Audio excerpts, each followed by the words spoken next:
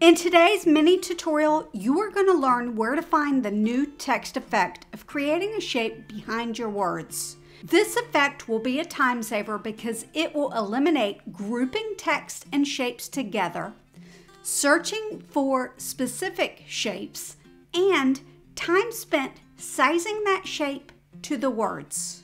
You will also learn a hack to help you create a custom shape. Let's get started. Where can you find it? Typing T and it pulls up a text box.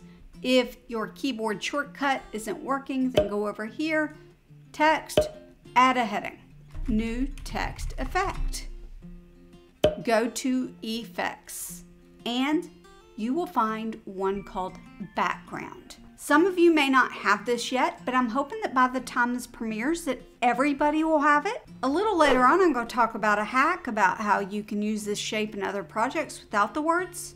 So stay tuned for that. First, the roundness automatically is here at 50. You can make it a rectangle and slightly rounded and so on until it is a pill shape.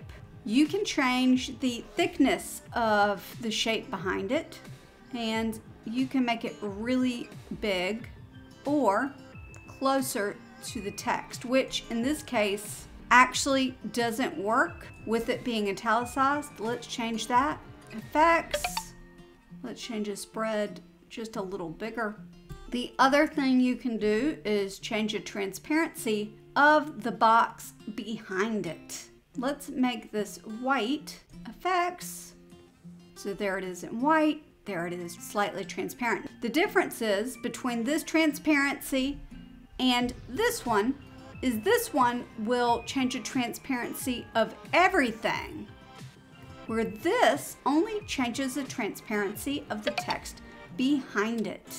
The other thing that you can do is you can add a curve to it. In terms of effects, like animations, let me just go through, and if you block it, it blocks kind of the whole thing. Typewriter, just the text.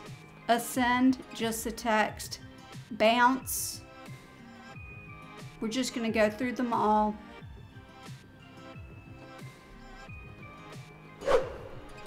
Breathe moves the whole. Fade moves everything. Pan moves everything. The first bit just moves the letters, and the second bit moves everything. I believe it would be the same thing with all the pro. Yep, so that's that. Now, I mentioned a hack. When you have a shape behind it, you can't add any other effects. When you change it, it automatically takes the background away. How can you fix that? Change the text to the same color as the background. You have a custom shape. So now I'm going to take this one, turn off the effect, and put it on top. Send it backwards. Here's the text effect there, or the separate text box.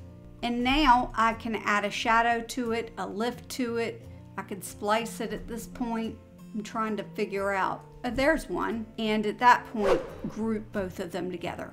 The second idea I have for you is how to be able to create custom shapes. Now, whatever you type, that's how long your shape's gonna be. Do you see what I mean?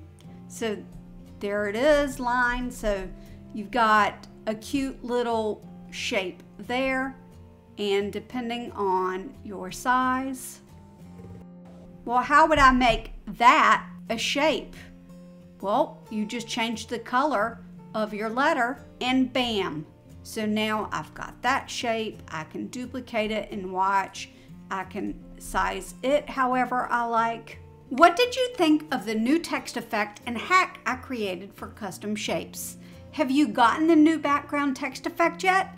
Remember to subscribe so you don't miss out on future Canva tutorials. I recommend you watch one of these lessons right now, and I'll see you next time. Bye!